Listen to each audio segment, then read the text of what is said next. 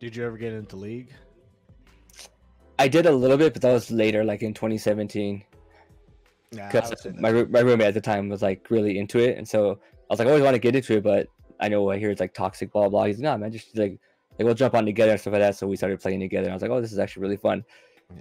I didn't get into it until I want to say get into it. I didn't really get into the concept and playing it until the first time we went to GDC.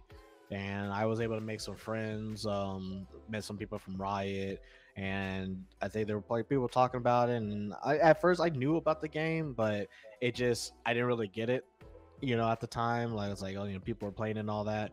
And what was the other one?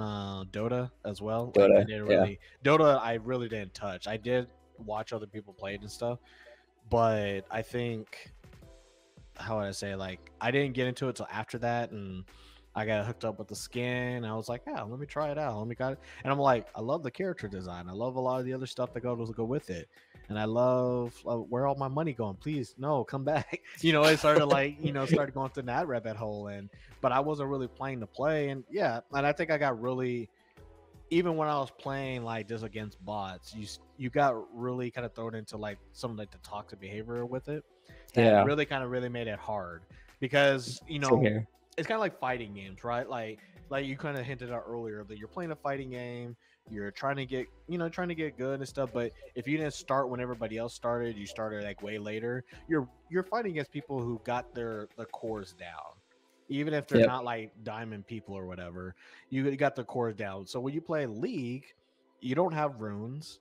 You may not be level 30. You don't have all the other stuff that everybody's already equipping, and you're losing not because like you're bad at the game, but it's because you just don't have the stuff that really enhance your character sheet or whatever. And then you're still trying to learn all of that. So like sometimes you'll be getting beat by a character that you're not supposed to be losing to, right? Yeah, And it's just you find out like, oh yeah, I mean everybody's kind of already kind of ahead and stuff, and kind of got everything. They're already a few seasons in and stuff. So I know I didn't get too far into it. I enjoyed it. I thought it was kind of nice learning. I got into different YouTube videos because of that too. There's like watching yeah. people and all that.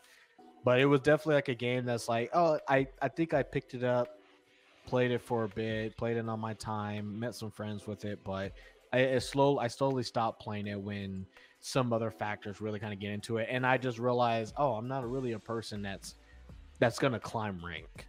I think that's what it Yeah, was.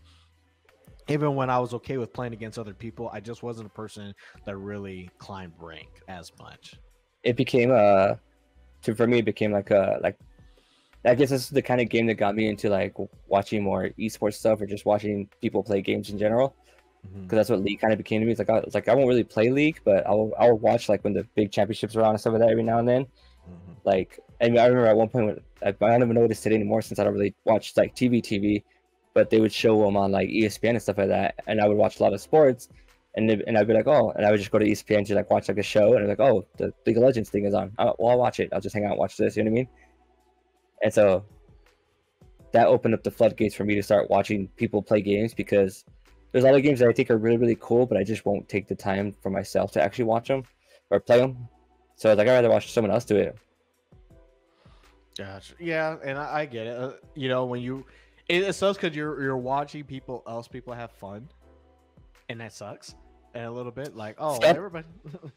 I, Yeah. I, I've learned to change my brain to be like, you know what, I'm just enjoying this. Like, I need some background noise. I need something that I could just kind of turn my brain off and watch. So I'm just watch this person play this game that I probably won't really play because I don't like a lot of parts of it, but it looks like a Mhm. fun game in general. You know what I mean?